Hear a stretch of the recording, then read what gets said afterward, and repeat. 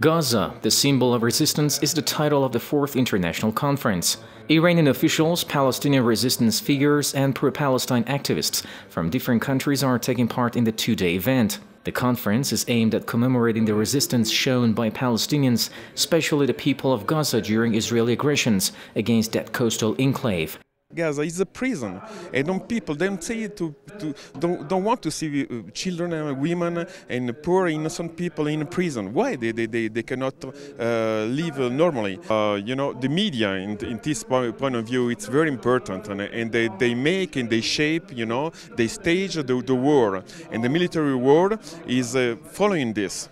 Addressing the event, Iran's Parliament Speaker Ali Larijani described Hezbollah, Hamas and Islamic Jihad movements as the most influential powers in the Middle East. After the wave of Islamic awakening swept across the region and beyond, the Zionist regime wanted to make a move, but it faced strong resistance from Hamas and Islamic Jihad movements. Today, Hezbollah, Hamas and Islamic Jihad movements are the most influential powers in the Middle East, which is the result of their spirit of resistance.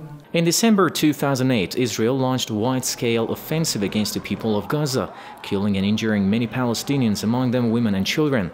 The war was supposed to inflict a heavy defeat on Hamas, removing them from the Gaza Strip or at least disarm them. But after 22 days of resistance by Hamas and Islamic Jihad movements, Israeli troops were forced to withdraw and accept defeat.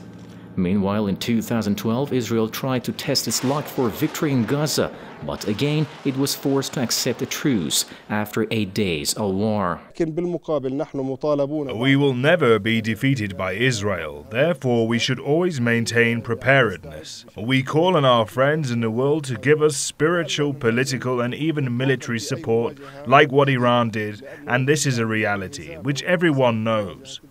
Israel has talking a lot about attacking Iran before the war against Gaza, but now Israel thinking twice before talking about that again, because the results of the war not becoming as Israel wants. So I think Israel wants to think more and more before doing that, and I think there is a lot of things changed after the war against Gaza.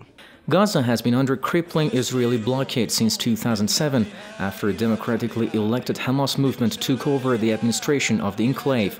Analysts believe that with numerous defeats of Israel against Palestinian resistance movements, the countdown has begun for Israel's collapse. Salman Kujuri, Press TV, Tehran.